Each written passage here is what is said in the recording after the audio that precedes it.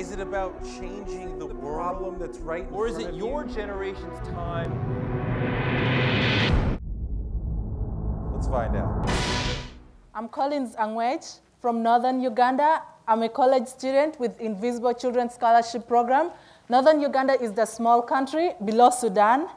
But right now, I'm traveling around the United States, sharing a story of a war that has affected my people of Central and East Africa for 25 years now. 25 years of war. In 1986, before I was born, 2 years, a man named Joseph Kony started a civil war against the government of Uganda in an attempt to overthrow the government.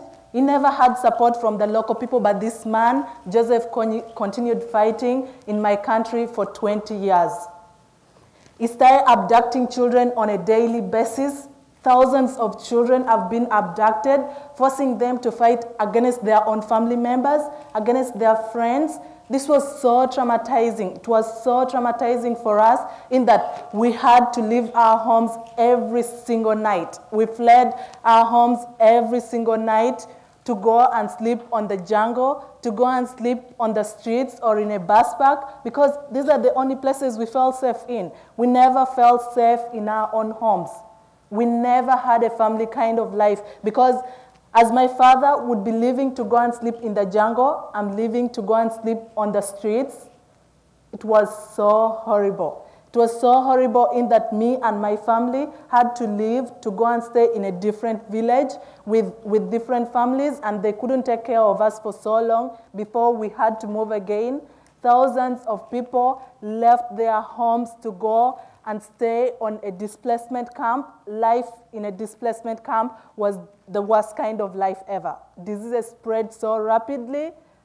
Men turned to alcohol. You can imagine a life where you wake up every single morning and all you're seeing is your father drinking. He can't do anything.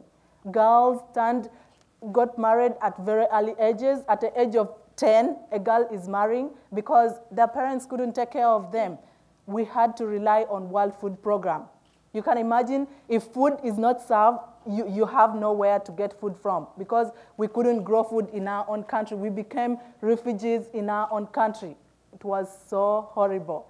I lived through this, and my life was a mess, because during that same time, as I was fighting for my life, running every single night to go and sleep on the streets, my father was fighting for his, and unfortunately, he lost it.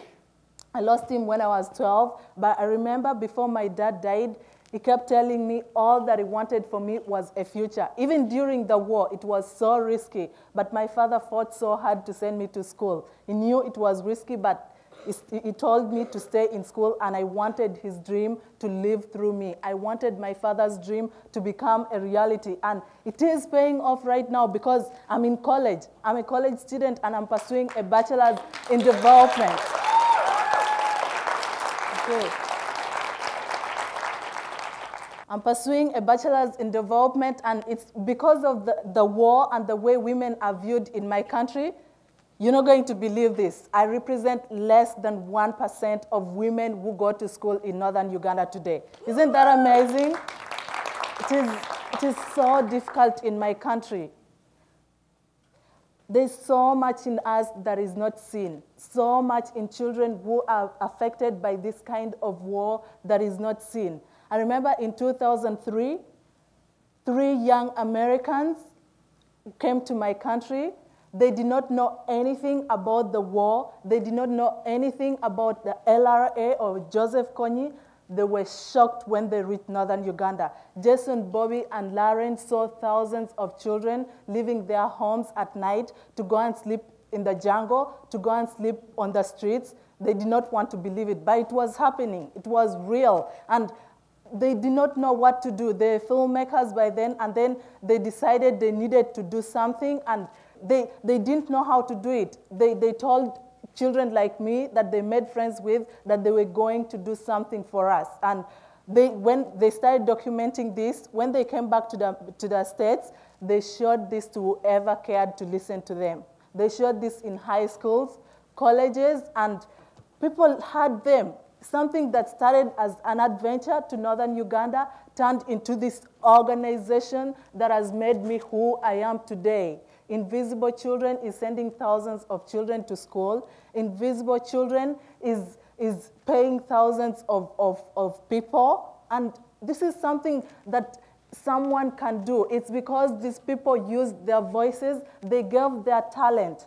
They gave their time to making a difference because they had promised us they needed to do something, and they did it. And they're the reason I'm who I am today. This has not only kept them at documenting this and showing this to the public, but it has also taken them to the president's office. They helped push a bill that was passed last year that calls for the capture of Joseph Kony and the apprehension of his top commanders, and also the reconstruction of these war-affected areas. That is something that is a great achievement, but the war is not yet over. I remember one time I was talking to my grandfather, and he was telling me they never lived our kind of life. They had peace. There was relative peace during that time, and I was asking him, why must I be born on the streets? Why must I live my entire life running away from abduction, staying in the jungle? And he told me all that he was giving me was hope. And as I speak right now, it is paying off because the LRA has left my region, they've left my people, and people are going back to resettle in their homes. But I can't speak the same for the people of Congo. I can't speak the same for the people of Central African Republic. The people of Sudan are going through the same kind of things that I went through.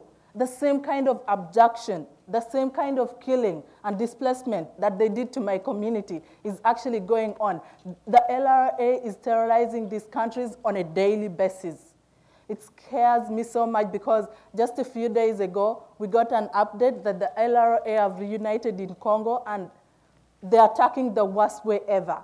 I know it when they reunite. They got just more than 50 people killed in 2 days, and so many have been abducted. This is the situation in these places, and the war is not about to end unless people like you, people like us, stand up and speak and talk on the behalf of these people and talk for ourselves.